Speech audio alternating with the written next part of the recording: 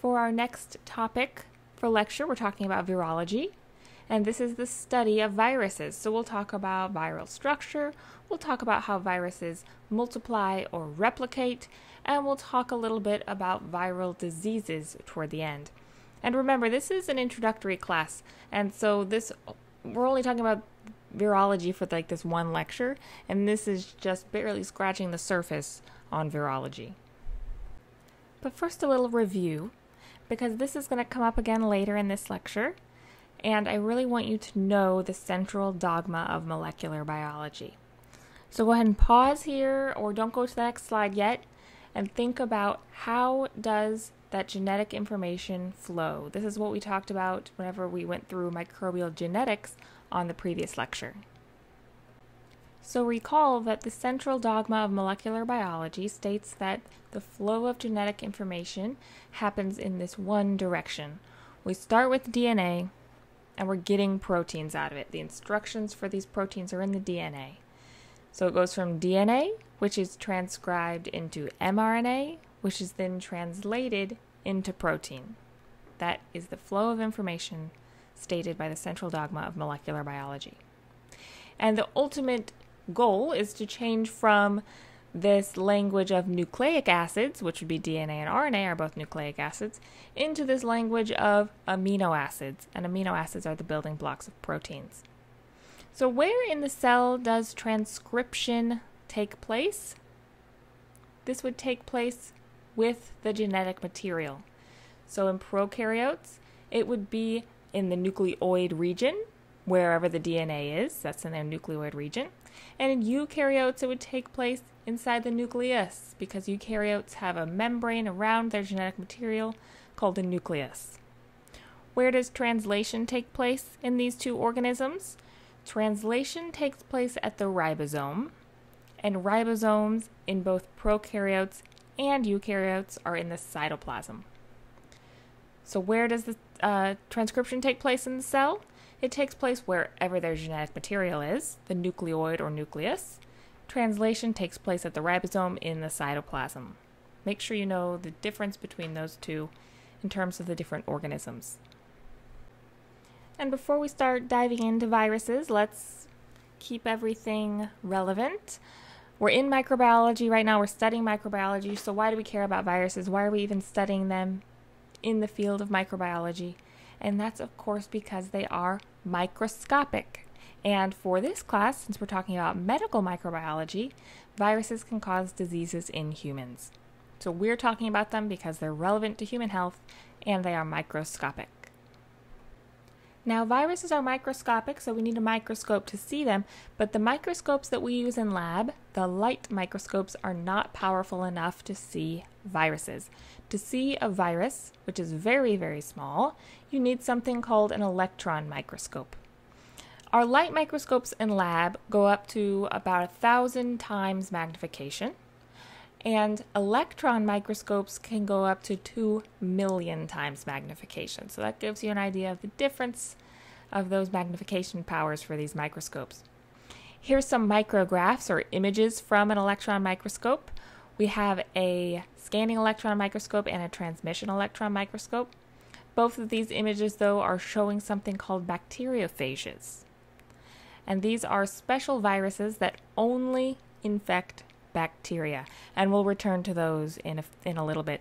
But look at this. These are actual images from an electron microscope. Imagine the first person that looked at a bacteriophage underneath an electron microscope. Isn't that just amazing? They look like little aliens. I love how bacteriophages look, and we'll talk about those again in a few slides. This image down here on the bottom right as well, this is showing a bacterial cell. I'm kind of outlining it with my pointer now. And this bacterial cell has been infected with bacteriophages, with these viruses that infect bacteria. And all these little black dots inside are virus that has replicated, and it's probably going to burst the cell soon and release all these viral particles out into the environment to infect other cells. So how did we find out that viruses exist? If they're so tiny, how did we even find out that they exist? Humans have actually been preventing or curing viral infections way before we even knew what a virus actually was, or what was really causing that infection. Think back to Edward Jenner, the father of immunization. He's the one that inoculated patients with a cowpox vaccine to prevent the more serious smallpox. Both of those are caused by viruses, but he created this vaccine and prevented this viral infection 130 years before the electron microscope was even invented, so he couldn't see the infectious agent, the virus, but we were aware, again, that things were making people sick even though we couldn't see them. Now jump forward to Dmitry Ivanovsky. He was a Russian botanist, and he was studying something called tobacco mosaic disease. Tobacco mosaic disease was a disease of tobacco plants, and it destroys the leaves of tobacco plants and really impacts the tobacco industry. So at the time, in the late 1800s and early 1900s, Dmitry Ivanovsky was studying this disease of tobacco plants. And he did this research. He was trying to figure out what was causing the disease, where he broke down the plant and then filtered it through teeny tiny pores, less than 0.1 microns. So he was trying to filter out what was causing the disease, because pores this small should capture all the bacteria. And so he filtered it out, and then he infected plants with that filtered material, which shouldn't have infected plants because the bacteria was filtered out, right? But that filtered material still infected plants. And so the conclusion was there must be a component smaller than bacteria that was causing this tobacco mosaic disease. So you can imagine, everyone was like, what? Things can be smaller than bacteria and still make things sick? So that was the big breakthrough here. And we couldn't see it yet, though, because the electron microscope still was not invented until after 1930. And so at the time, people believed that it must be some type of toxin or chemical that was causing the disease. And then that's where viruses actually got their name from. It's derived from the Latin virus, which means poison.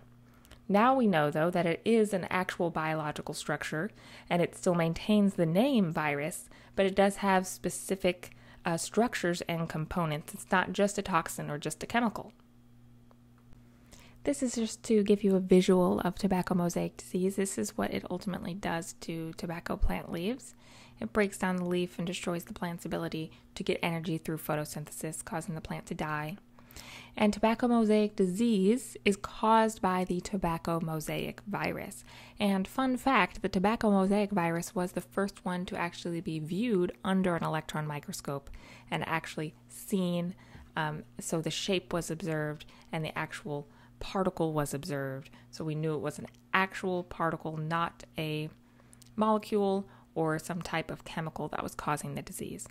And we're going to see in later slides that these viruses have different shapes. And tobacco mosaic disease, or tobacco mosaic virus, has this kind of helical structure or kind of tube-like structure. And look here at the scale on the bottom left-hand corner. Now we're talking about nanometers. With bacteria, we mostly talk about microns, but now that we're down to the viral level, the viral scale, we're talking about nanometers. So for something to be considered a virus, it has to meet certain viral characteristics. And those characteristics are, one, they are very, very small. So they're too small to see with a light microscope, the microscope we use in the lab. You have to use an electron microscope. And most often we're talking about the scale of nanometers instead of microns. Next up, viruses are obligate intracellular particles. And pay close attention to this word right here. Viruses are called particles, not cells. Viruses are not cells because they're not considered living things and they don't have all of the components of a cellular organism, so they're called particles. And they're intracellular particles. They cannot survive outside of the host cell. You may also see them referred to as parasites.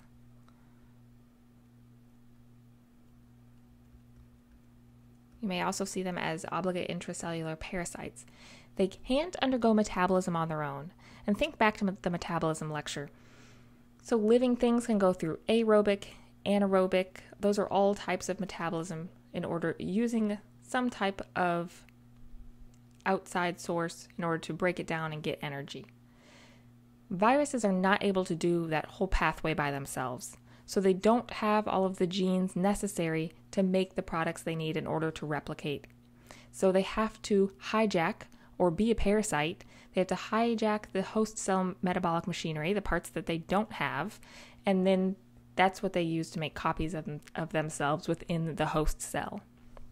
And then finally, viruses can infect all cellular organisms. There's a whole variety of viruses, and they are highly, highly, highly specific. So this means that viruses can infect humans. We know that. We've talked about flu virus.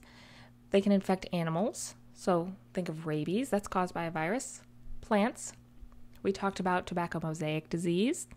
And then they can also specifically infect bacteria. And we'll see that on the next slide. And like I said, this host range is very specific. So in most cases, like a virus that infects a plant is not going to be able to infect a human. And it's usually very, very tissue specific too. So a virus has to bind to a very specific cell within an organism, or it has to bind to a very specific type of bacteria. So there are many millions of types of viruses all over the planet that infect all types of living things. What type of host does a bacteriophage infect? So a bacteriophage is a type of virus. And look at the word here, bacteriophage. Bacteriophages are a type of virus that specifically infect bacteria. Now on to this hot button topic, is a virus alive? And think back whenever we were looking at the tree of life and we talked about bacteria and archaea and eukarya, viruses were not on the tree of life. They're really not considered to be living things. That's because they don't have the enzymes necessary for replication. They're obligate intracellular parasites and they require a host, so they're not able to replicate on their own, so they're not considered living things. Now this is something that you should take a moment and think about on yourself, because this is a debated topic. There's not necessarily a right answer or a wrong answer. But do you consider viruses to be alive? Think about that for a second. Now, because viruses are so simple, they're not considered living things because they are so simple, and because they don't have a lot of components making them up, they're not able to replicate themselves. This makes it really difficult to develop antiviral drugs. So it's a huge challenge because they're very simple and because viruses are so closely related to host cell function. Viruses are hijacking host cell function. So what part of the viral replication cycle do we target in order to get rid of a virus that's infected us without hurting our own cells? And that is kind of the challenge behind developing antiviral drugs. Now let's take a look at this simple viral structure and compare this in your brain to the images of like the prokaryote and the eukaryote structures, and just appreciate kind of how simple this viral structure is. Because we're going to go into more detail on this on the next slide, but these are really the only things I'm ever going to ask you about in terms of viral structure. So the envelope proteins or glycoproteins on the surface, and then a viral genome. And really, all viruses don't have envelopes, so all viruses don't even need this. So the only things that a virus absolutely needs are a capsid and a viral genome. And this capsid is this protective coating around its genome made of proteins. And then the viral genome are, of course, the instructions on how it is the virus that it is. It gives it instructions on how to hijack the cell and what specific cell that it attaches to in order to infect it. And those are really the only two components it absolutely needs. But we'll talk about enveloped viruses and where they get this envelope from. So here are these components again. We have viral structure, nucleic acid, or the viral genome. So this you can think of as the same thing. We have the capsid that's protecting or covering that nucleic acid. And then we have an envelope on the outside that I said not all viruses have an envelope. And then on that envelope, they can have certain proteins on the surface in order to bind to their certain cell type. Now, viruses are weird because virus nucleic acid can actually be RNA or DNA. It can be double-stranded or single-stranded, and it can be circular or linear. So for prokaryotes and eukaryotes, their genomes were all double-stranded DNA. Viruses are weird though, and they're not considered living things, so I guess they can break these rules, right? But they can have these different variations. And another thing to note here is that they only can have one of these variations though. So they can have double-stranded RNA, but that means they don't have like single-stranded DNA. So they can have one or the other, but not a mix of all of these. Now take a look at this viral diagram and see if you're able to identify what these different structures are. We have the viral genome.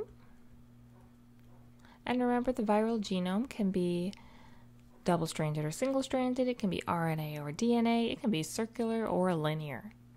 B is the capsid. And the capsid is made of proteins in order to protect the viral genome and also plays an important role in attaching to its cell and getting this viral genome into a cell. And then C is the envelope. And not all viruses have an envelope. The only two things a virus absolutely needs is its genome and a capsid.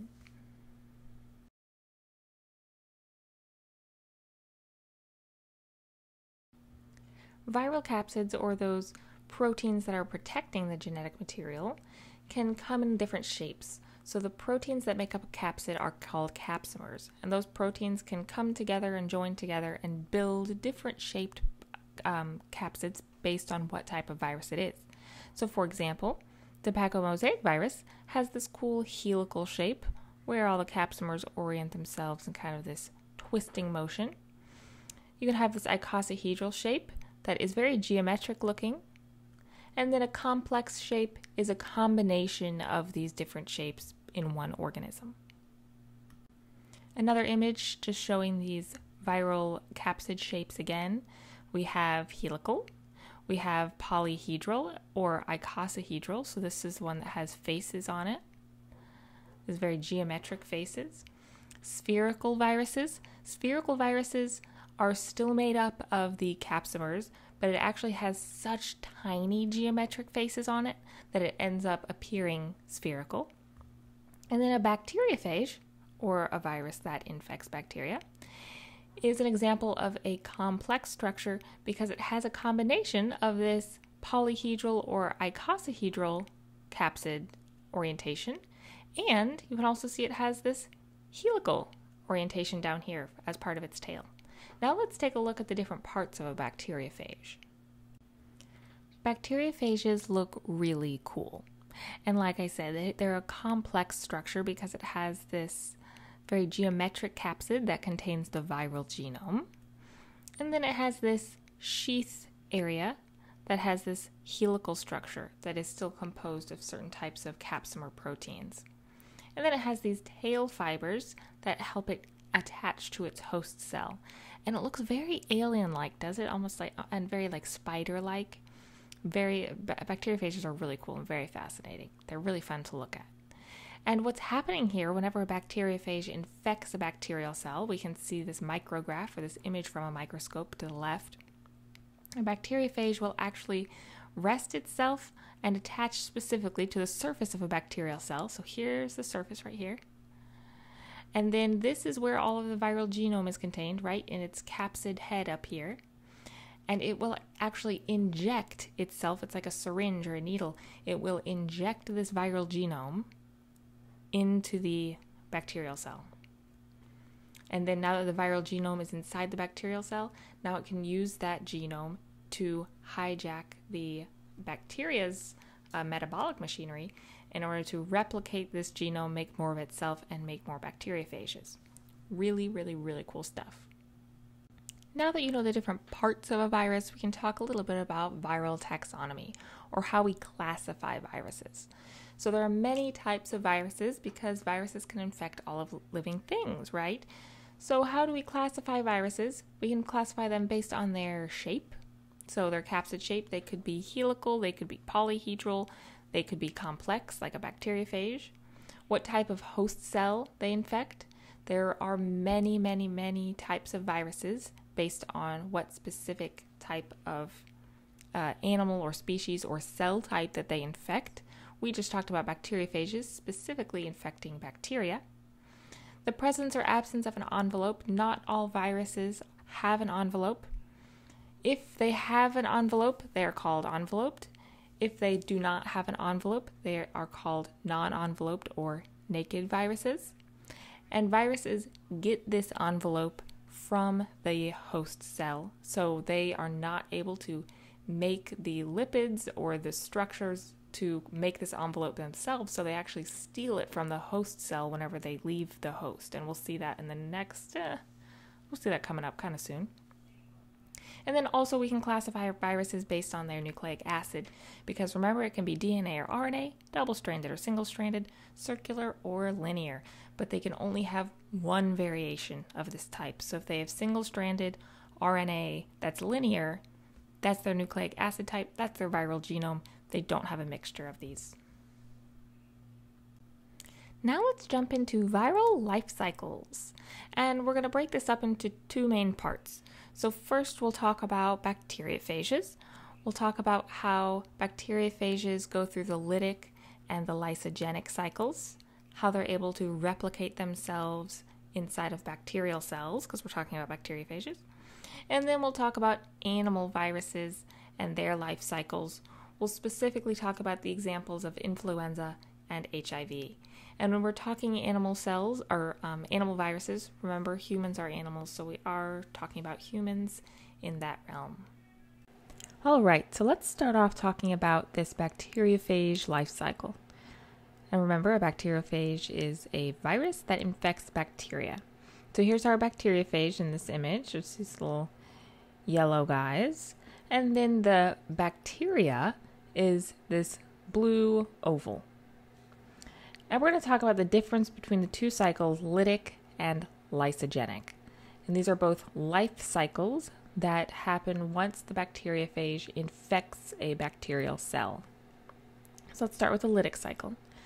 So first off, the bacteriophage has to attach to and infect the bacterial cell because viruses are obligate intracellular parasites. It has to infect a host cell, and that's this bacterial cell right here.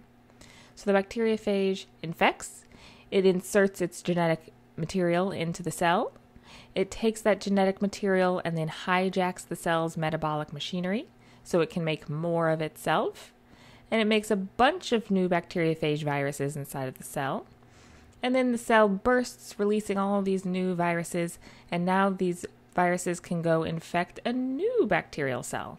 So that's the lytic cycle. And the important thing here is lysis, or the host cell breaking or bursting open to release viral particles. So the lytic cycle ends in cell death, where the cell bursts open with viral particles. Now let's look at the lysogenic cycle. The lysogenic cycle also has to begin with a bacterial cell being infected by a bacteriophage because it needs a host cell. So for the lysogenic cycle, a bacteriophage infects the host cell, but instead of directly replicating itself and bursting the cell, it actually integrates itself into the host genome. So you see, here's the viral genome and here's the host bacterial genome. During the lysogenic cycle, it becomes one chromosome and the viral genome is inserted into the host genome. And this is called a prophage. At this point, it's a prophage. And then at this point, the host cell can then just go through binary fission and divide and replicate and make more of itself. And as the bacterial cell is making more of itself, it's also replicating the viral genome for the virus and making more and more of the viral genome. Eventually, the virus is triggered to pinch itself off from the host genome, and then it enters the lytic cycle, where it hijacks the host cell's metabolic machinery, makes a bunch of itself, and then kills the cell. So the big difference between the two is that the lytic cycle ends in cell death. The lysogenic cycle involves the formation of a prophage where the viral genome is inserted into the bacterial genome. And we'll see this again over the next few slides, but the big takeaway here is that all viruses end up killing the host cell. So they all end up going through the lytic cycle. All viruses do not go through the lysogenic cycle. All viruses do not necessarily make a prophage and integrate into the host chromosome. This is just a possible cycle they can enter if they integrate themselves into the host genome. So let's look at the stages involved in specifically the lytic cycle when a bacteriophage infects a bacterial cell. So we have our bacteriophage that attaches to the surface of a bacterial cell. That's called attachment, 1. And then 2, we have penetration. So the viral genome is inserted into the host cell and it penetrates into the cytoplasm where the host genome resides. And then 3, we have biosynthesis. This is where it's hijacking that host machinery and making a bunch of parts to make new viral particles. And then on the next slide, we'll see the last 2 steps of this lytic cycle. And then the last 2 steps, we have maturation, or putting those synthesized parts together to make complete viral particles. And then finally, release. We're talking about the lytic cycle. So the host cell lyses or breaks open to release viral particles that are then going to go and infect other bacterial cells. So know the steps involved in the bacteriophage lytic cycle. This is going to look a lot like the animal virus replication cycle, which is great. You only have to learn it once, but definitely know the steps involved. So adsorption is the same thing as attachment. Those are interchangeable words. Adsorption, not absorption like a sponge absorbs liquid. Adsorption and attachment. And that's that specific viral attachment to its host cell. The host cell and the virus have extreme specificity in terms of attaching to each other. And then penetration, that's that bacteriophage injecting its genome into the bacteria. And then replication, making more of its viral genome and making all the parts it needs to make a complete virus. Assembly, putting those parts together. And then release, or lysis. This is lysing the cell and bursting it open to release all of these viral particles to go infect more bacteria cells.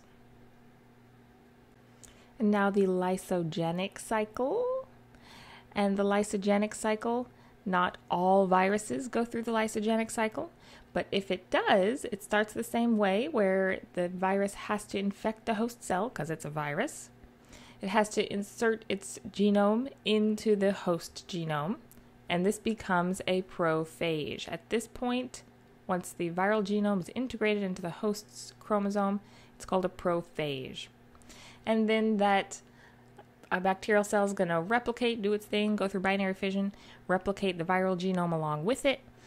Eventually, some type of stressful condition is going to tell this virus, I'm ready to start replicating.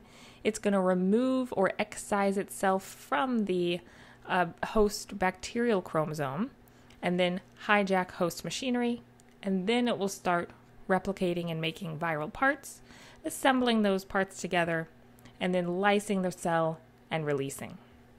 So at this point down here, this is where we've entered the lytic cycle, because it leads to cell death and the bursting of the cell. And the way that I think it's kind of useful to remember the difference between lytic and lysogenic cycles is that lytic is a shorter word, and it spends the viral genome spends a shorter amount of time in the bacterial host cell because it's immediately just replicating itself and leading to cell death. Lysogenic is a longer word, And the viral genome is spending a longer time inside of the bacterial host cell because it's taking advantage of just hanging out in the host cell and letting the bacteria replicate itself. So hopefully that helps. Lytic, short amount of time. Lysogenic, usually a longer amount of time. So you may be wondering, why would a virus want to integrate its genome into the host bacterial genome? And it's for a few reasons. So first off, the bacterial cell is just going through binary fission. It's reproducing itself, and it's replicating the viral genetic material along with it. So the virus can take advantage of that replication cycle. It doesn't have to do any work. The bacteria is taking care of everything.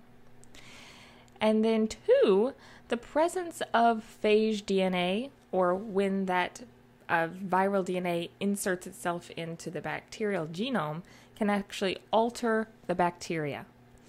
And it's been observed that certain species of bacteria, like Vibrio cholera, are actually more virulent when the phage DNA is inserted into the genome. So the presence of the phage DNA makes bacteria more virulent. It gives them the ability to maybe make a toxin or survive certain conditions, which is great for the virus. That's what the virus wants, because that's their host. So they're a parasite. They want their host to survive and propagate and reproduce until that viral genome goes through induction, excises out of the host chromosome, takes over the cell, and eventually kills the cell. But while the viral genome is integrated into the host chromosome and it's in the form of a prophage, then it can give the bacteria certain genetic advantages in its environment. And when a bacteriophage is going through this process of inserting its genome, that genome inserting itself into the host chromosome, and then excision, that viral genome being removed or excised from the host chromosome and packaging itself to make new viral particles, you can actually see right here that when the virus pinches itself off from the host chromosome, it can take a little piece of the host chromosome with it, and that can get packaged with the virus. And then when that virus goes and infects a new cell, it inserts a little bit of the other bacterial's chromosome into this new bacterial chromosome. And this is a type of horizontal gene transfer. And if you recall, the other example of horizontal gene transfer we talked about was bacterial conjugation. They used the sex pilus and the sharing of plasmids, or those little circular pieces of DNA. This is another example of horizontal gene transfer, or genetic recombination, where genetic material is being shared between different organisms. And how does this benefit? This increases diversity, and it just increases the chance that genetic material will be moved from organism to organism, recombined, and then that may give some new organism an advantage in its environment. Now let's talk about the life cycle of an animal virus. So now we're not talking about bacteriophage anymore. We're not talking about infecting bacterial cells. We're talking about infecting animal cells. But you'll see here that these steps should look very similar, because they are very similar. So you've already learned it once. So first we have adsorption. The virus attaches very specifically to the surface of a specific type of cell that it's infecting. It's going to penetrate or enter the cell. Instead of like a bacteriophage, though, injecting its genome, kind of like a syringe, into the inside of the bacteria, for an animal virus, most often it's going to be really the whole viral particle that's going to enter and then uncoat. And then it is still going to release its viral genome in order to hijack the cell.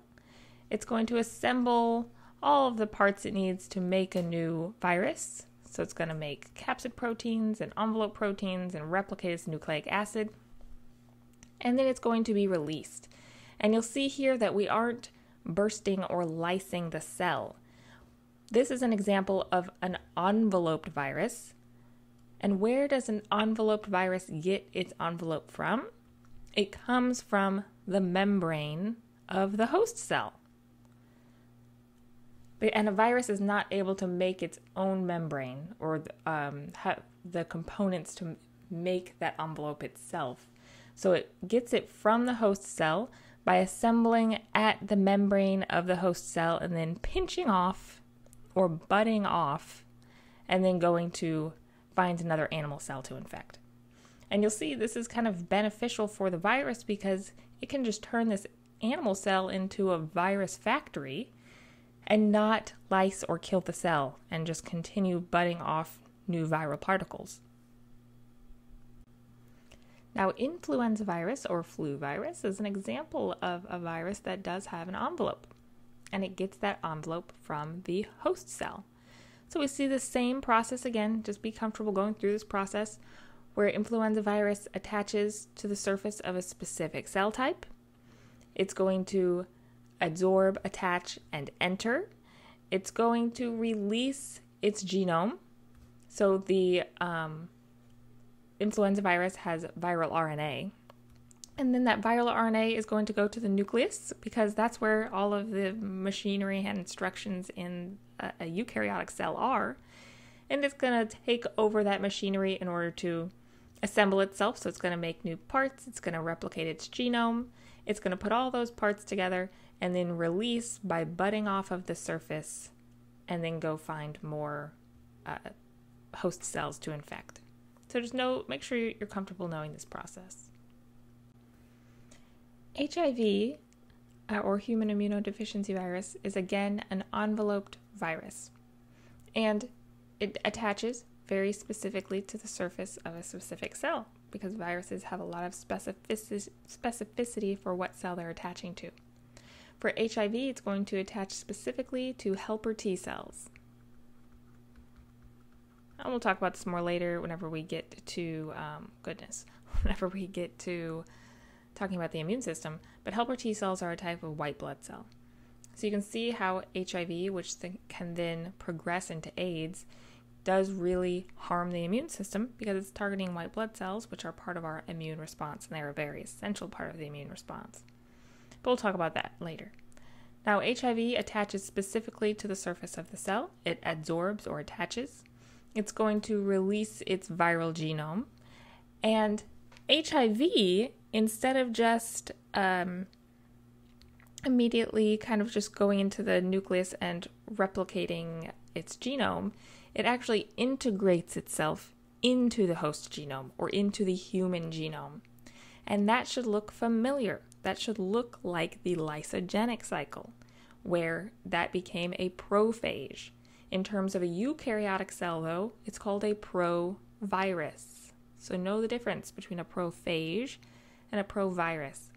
A provirus is a virus inserting its genome into a eukaryotic cell, and that's what HIV does.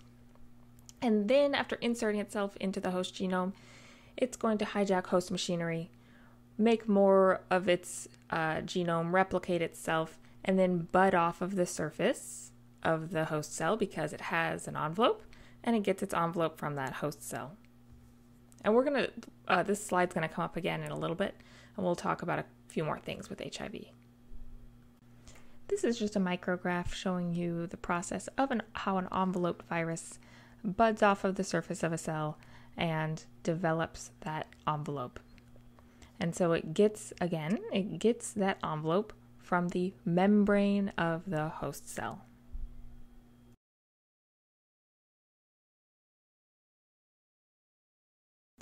Now let's talk a little bit about latent and persistent viral infections, and we'll talk about an example for each one of these on the next few slides. But I'm going to just show you what's happening with the number of virions, or viral particles, during a latent and persistent infection. So see on the y-axis we have the number of virions, or viruses, or viral particles in the system. And then on the x-axis we have the time. So this is the time in days right here, and then past this we have the time in like months or years. And so for a persistent and latent infection, really, they both are going to start with an acute infection. It's going to be whenever you are first infected, there's a high number of viral particles and you experience symptoms. For a latent infection, that those viral particles are going to go to zero basically in your system. Your body is not going to recognize any viruses around. Your immune system is not going to be aware there are any viruses around. And then later on, something is going to waken up those viral particles that were hiding away, and then your immune system is going to become aware. And then there's going to be a high enough viral load where again you experience the signs and symptoms of whatever infection you have. Now for a persistent infection, it starts with an acute infection, and then your immune system works hard, the viral load goes way, way, way down, but over time, the number of viral particles consistently increases until it may overtake your immune system, and your immune system isn't able to handle the viral load anymore. And for both of these, just recognize that as the number of viral particles increases, you're kind of thinking of that in terms of signs and symptoms. So the more viral particles in your system, the more likely you are to experience signs and symptoms of a disease. And we're going to see whenever we get to this slide, but persistent, you can also say chronic. So a persistent infection is also a chronic infection. Now the latent infection example, and this example is chickenpox, or the varicella zoster virus. That's the causative agent for chickenpox and shingles. And with a latent infection, remember that there's that initial acute infection. And for varicella zoster virus, that initial acute infection is chickenpox. So it's that initial infection. And then remember, latent infections go dormant, or they just become completely invisible to your immune system. So after 10 to 12 days of having chickenpox, the varicella zoster virus will go dormant in nerve ganglia cells. So it'll just hide away, it'll just stop reproducing, it'll become dormant. And then later on in life, you can experience the latent infection, and that varicella zoster virus can no longer become dormant. It can start replicating and hijacking cells again, and that's what people experience as shingles later on in life. The example for a persistent or chronic infection is HIV. And again, a chronic infection doesn't just go away or become completely dormant over a long period. It is actually recurrent, and the viral particles are slowly replicating and taking over cells over a long period of time. So if left completely untreated, someone with HIV could experience no symptoms for many years, because that virus is kind of slowly chipping away at those helper T cells or white blood cells. Eventually, though, that persistent and chronic infection will become apparent with immune function. So immune function will drastically drop as you don't have any more helper T cells, or you just have too few to help your immune system function. Eventually, all of that chronic damage can progress into AIDS, or acquired immunodeficiency syndrome. So this is something that's happening over years sometimes, until eventually enough of those white blood cells are damaged and you aren't able to mount immune responses anymore. So let's talk for a second about HIV again. I told you we'd return to that one slide. And let's talk about it in terms of retrovirus. So HIV is a retrovirus, and let's talk about why that is. We're going to focus on this very specific enzyme it has, reverse transcriptase. And how do we know it's an enzyme? It ends in ASE, ACE. Now, here's this image again, so you know how HIV attaches to the cell and releases its viral genome. But why is it called a retrovirus, and what is this reverse transcriptase doing? So we learned about transcription and translation. And let's put this up here again. So if you remember, it's DNA to RNA to protein. And that's the way that things always go, right? Well, viruses are a little weird, as you've seen already. And retroviruses can actually go from RNA to DNA. So you should be like, what? That's crazy. Things aren't supposed to go that way. Well, you need a very, very, very specific enzyme in order to do that. And HIV has this enzyme. And that's how it's able to integrate its RNA genome into a human's DNA genome, because it reverses its RNA genome into DNA using reverse transcriptase, so it can then integrate itself into the host genome. So that's specifically what a retrovirus does.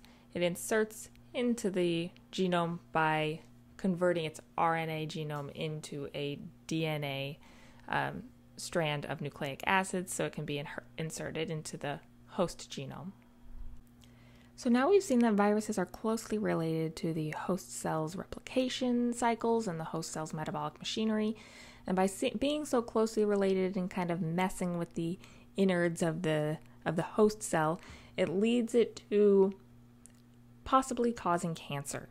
And there are certain viruses that can increase the likelihood of developing cancer later on, and those viruses are called oncogenic viruses. And a couple examples are human papillomavirus, or HPV. This can increase the chances for developing cervical cancer. And then hepatitis C can lead to liver cancer later on in life. And here's some other examples too. I'm not going to ask anything specifically in terms of what virus can cause a specific cancer. I just want you to be aware that there are oncogenic viruses, and this is really because a virus's replication cycle is so closely related to the host cell's machinery.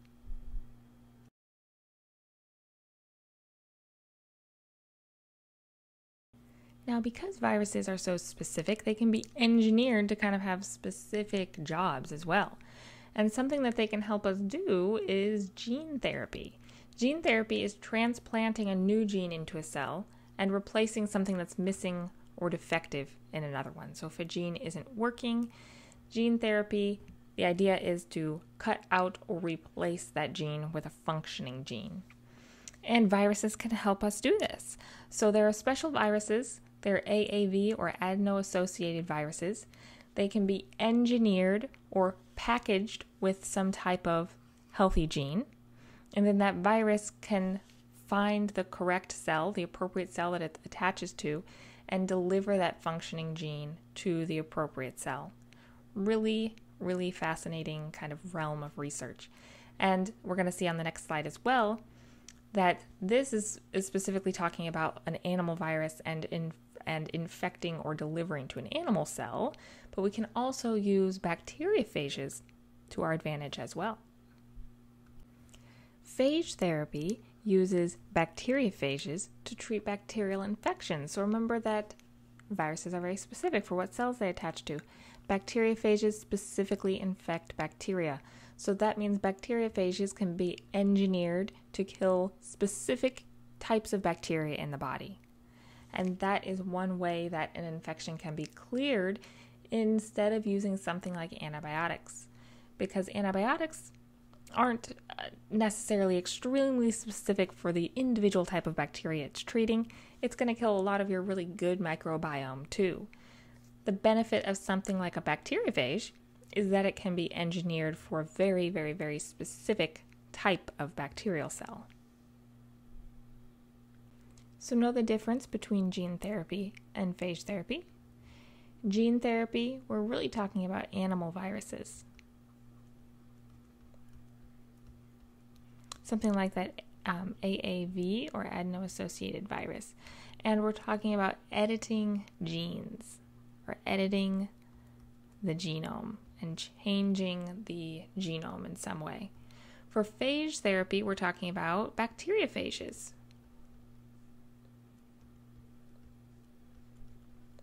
And we're talking about those bacteriophages targeting specific bacteria in the body and treating an infection.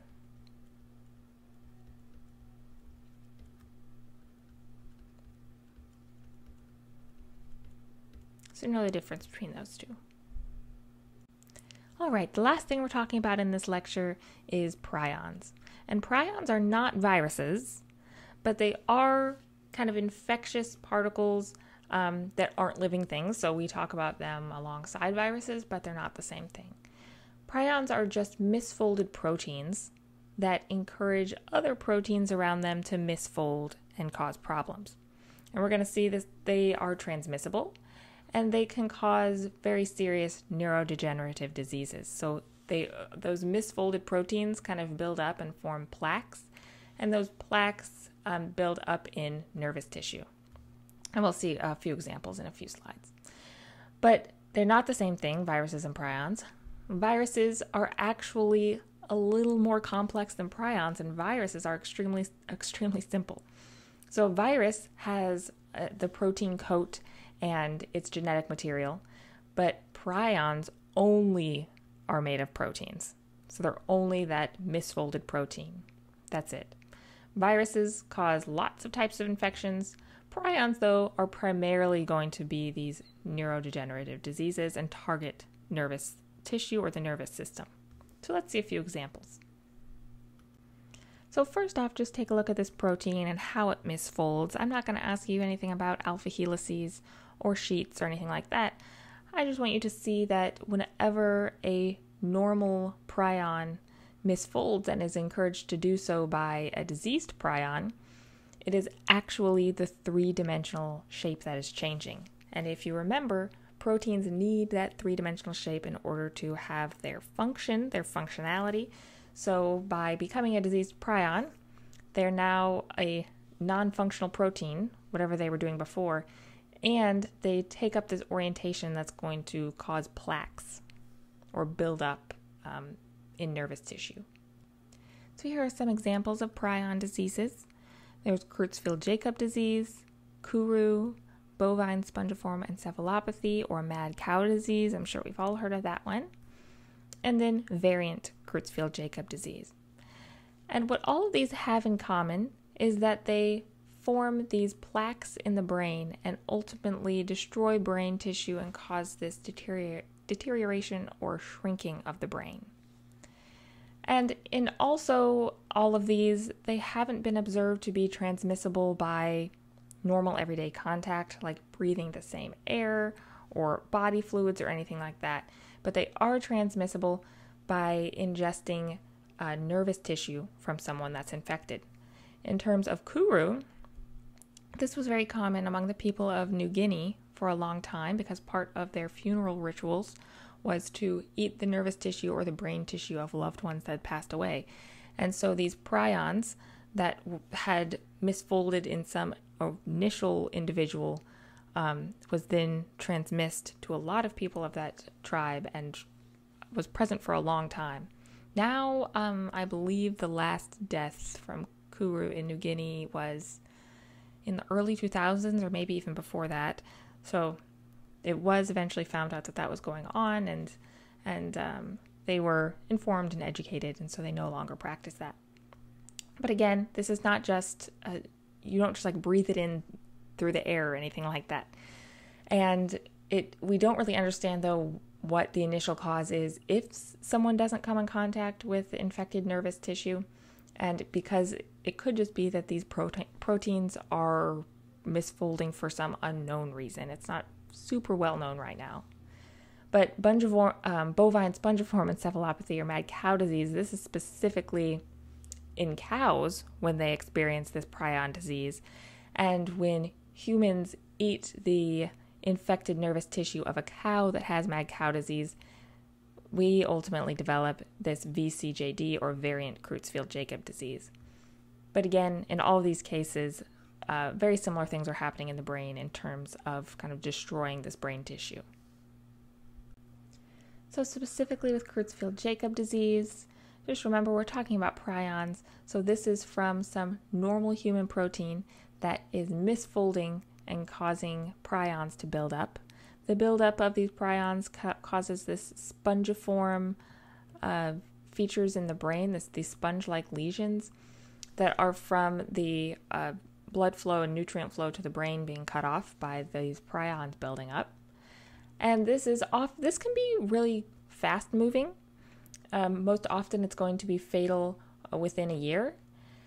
And it's going to cause a lot of different types of neurological side effects, from memory loss to issues with motor function and stuff like that. The big issue with this right here is that prions are extremely, extremely resilient. So to kill a prion, it's not just killed by cooking it or microwaving it or even any of the standard sterilizing surgical methods. Prions are really only killed in extremely, extremely high heat in like an autoclave for a very long amount of time. They're very, very resistant and very difficult to get rid of in the environment. But it is also very rare. It's very uncommon. But we're going to talk, that does lead us into the next topic that we're going to talk about. And the next thing we'll talk about is environmental control of microbes. So how can we use different things like heat or desiccation in order to control the number of microbes in our environment? And that'll be for the next lecture.